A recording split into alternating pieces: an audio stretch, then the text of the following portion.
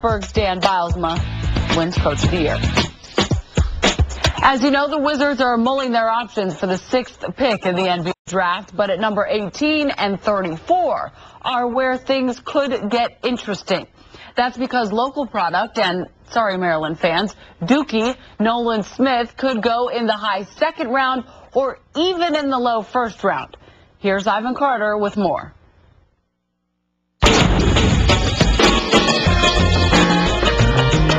We're on the CSN Washington Post Live with Nolan Smith getting ready for draft night. And just tell me, you've been through all the workouts and everything. You've read all the stuff. What are your feelings as it gets here?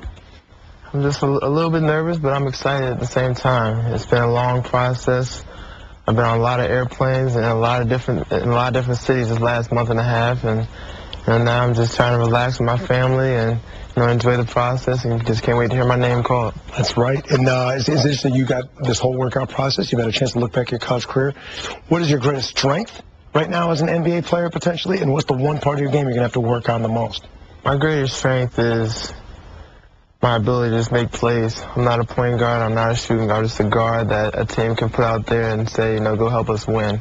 And my weakness is I just want to get my ball handling to where I'm like Chris Paul and have it on a string. The next level, there's going to be a lot of long arm, quick defenders. I have to have that ball in my hands. It's a guards league. It's a guards league. I like the versatility, though. I like if you could play the 1 and 2 now. A lot of guys, we're getting away from that point guard or 2 guard designation. I like that.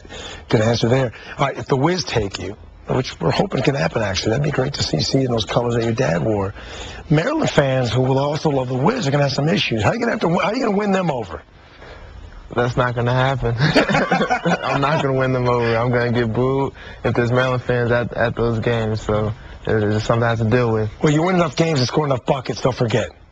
Nah, they won't forget. They won't forget. I won a lot of games in Comcast, so they're going to always remember that. I like that. Good luck, man. You're going to do well.